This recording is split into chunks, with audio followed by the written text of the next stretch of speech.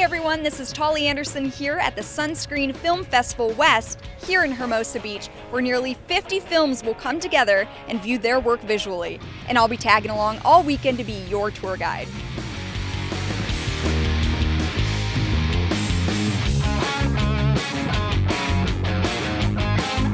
The next 3 days in Hermosa Beach, we have the Sunscreen Film Festival West. It's the 5th year that this festival's been going on, and it's the sister festival to the Sunscreen Festival in Florida. Over the next 3 days, about 1,000 come in and out. We have people coming from all over the world to see their films. South Bay residents are always interested in what is going on in this community, so much that a local resident, Robert Enriquez, now known as the West Coast Director, is to thank for bringing this festival out here. Robert, more than 5 years ago now, basically said, hey, I want to talk to you about the idea of starting a film festival in Hermosa Beach. And, after talking for an hour or so, it was kind of like, why have you reinvent the wheel and do a new nonprofit and do all this stuff? We already have this organization. It's already a nonprofit. Do a version on the West Coast. The name fits, for both areas. Now that Robert has held this festival in South Bay for 5 years, I asked what the journey has been like.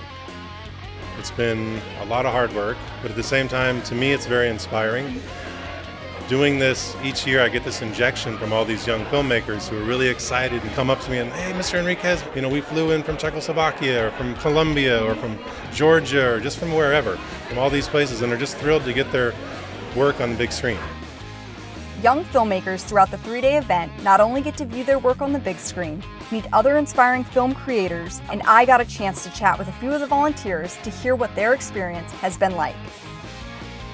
It's so great to see so many people that are passionate about it at the same time, and I get to meet all different people in the industry, so it's really great for connections and networks and things like that. We've just kind of been setting stuff up, basic tasks to help out all we can, meet as many directors as possible. Some of us can be like assistants, and a lot of us do just kind of busy work to keep everything going. If anybody's needed, we're just right there to do it. It's such a wonderful film festival to see how it has grown as well, and to be able to be part of that journey is just incredible. And to see everyone who's attended multiple years like I have, and now to be on panels and to have our movie, it really is a dream come true to be here. To me, that's amazing. It's in my backyard. I get to work in an area that I care about the most. If I did it somewhere else, I wouldn't have the same passion.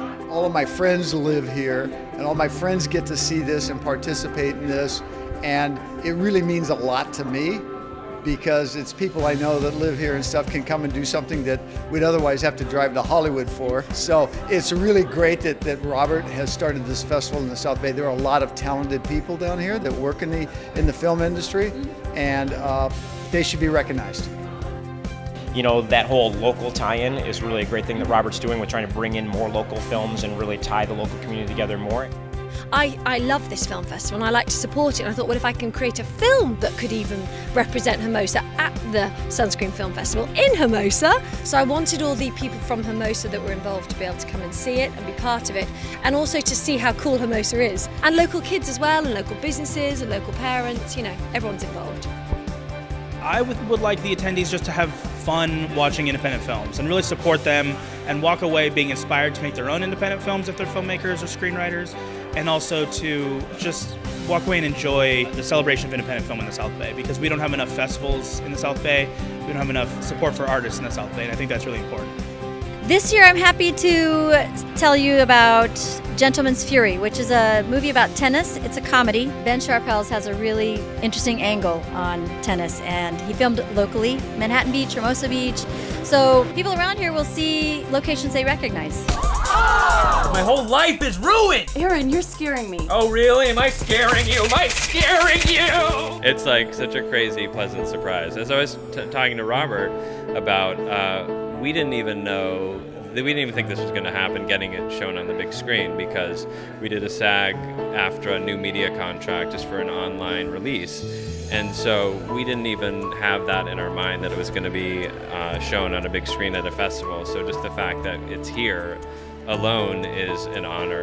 Welcome back to the 3rd and final day of the Sunscreen Film Festival West here in Hermosa Beach, where today is all about the awards ceremony. Awards were given out to Best Actor, Best Feature, Best Director, to name a few, but many filmmakers walked away smiling at this awards ceremony.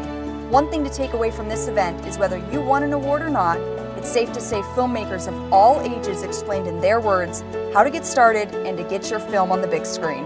Go out, pursue your dreams, don't be afraid to create. Creating is the best, we need creators in the world. Just follow your passion, like make a movie for what you want to make it for, not for what's cool or what's selling. Like find your voice and stick to your gut and make the stories that you want to tell.